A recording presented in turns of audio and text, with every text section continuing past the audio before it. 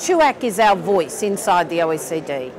If the OECD is serious about the issues it raises, about reducing inequality, about new economic thinking, about a more humane economy, then we have to go beyond just social dialogue in terms of the debate about words. We have to see the labour market institutions, minimum wages, minimum living wages, wages on which you can live with dignity, social protection, collective bargaining, labour rights in all environments, and a change to the model, the dominant model of trade that is the exploitative model of supply chains.